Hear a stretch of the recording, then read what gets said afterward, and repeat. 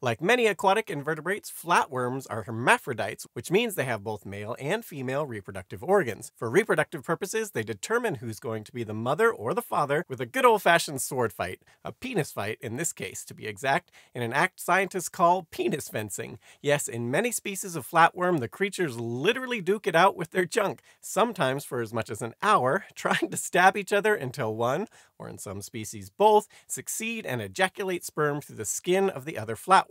The loser flatworm takes on the female role and later gives birth. The winner male in many species will sometimes then go on to fence with other flatworms until it eventually loses and becomes impregnated.